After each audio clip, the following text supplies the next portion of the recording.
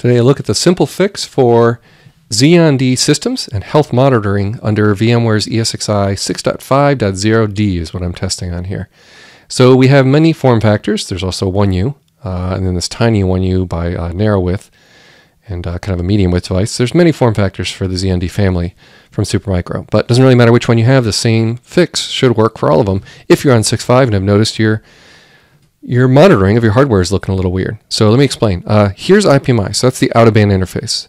Okay, so you see things like, let's turn on auto refresh. You can see a live readout of how many degrees Celsius for the components, RPMs for fans, voltages. It's all working great. Now if we work our way left to right on the UIs here, now we are on the old vSphere client. It still works with 6.5, not for logging into vCenter or VCSA, but yes, you can log into an ESXi host. And I've gone over to the configuration, health status tab, and expanded everything for you. But you'll notice right away those volts look wrong, and those RPMs look very wrong. Like 41 RPMs, what's that match? What's that supposed to match? Let's head back here. 4100, so it's missing 2 digits.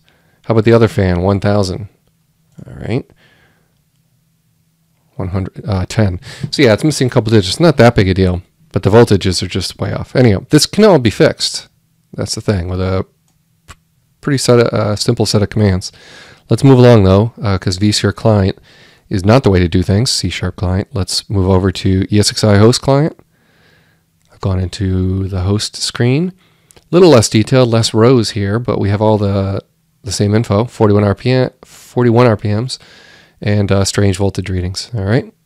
How about vSphere web client?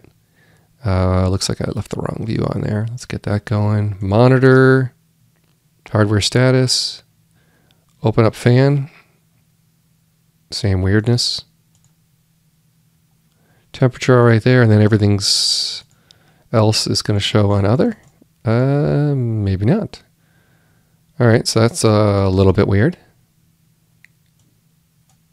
Anyhow, the last UI would be the snazzy new HTML5 UI. Not sure what's going on with this weird block there. Let's see if I can get rid of that.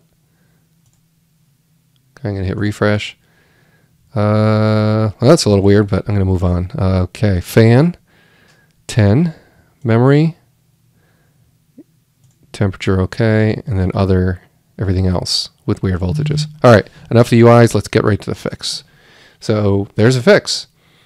If I triple click it highlights the whole line, but an extra character return, that's actually an extra character, Dan, is a character return. So you can also just swipe your mouse across if you want to just be extra conservative. Right click, copy.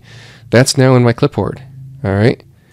And now if you've got something like PuTTY or whatever else you like to use for SSH, you're going to want to use that at this point.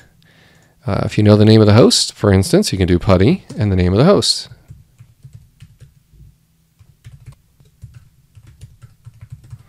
And I'm reading right off my own screen, right? The name of the server is right there, and I could have cut and pasted it, actually.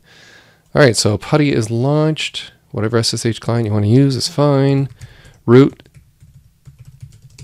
I'm logged in as root. All right. And now the fix. Right-click. Simply pastes in the line. Now I can hit enter if it looks good to me. Looks good to me. While that's cruising, we can get the next one in the clipboard. And right click and it pastes right in, hit enter. And all these VMs are set to auto start the way I like them, including auto restart of VCSA and so forth. So I didn't need to bother with maintenance mode or shutting down all VMs. I can just type reboot at this point. And when these user interfaces come back, everything's going to be just fine. So let me get the screen ready for that. And let's see. How about host client? So this host client, the numbers look a little weird. All in this one screen, everything should clear up right after the reboot. Okay, it's just a few minutes later, and all is well. The voltages look quite normal. The degrees Celsius look quite normal. And I can actually just kind of cross-check that quickly. So, 4100 RPM. Yep, check.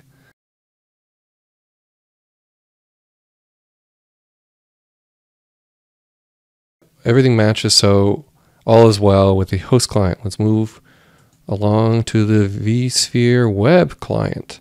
And indeed, everything looks good. It's all tucked under the other section for whatever reason, but it all looks good. Moving along. Same deal there. So that's it. It's fixed.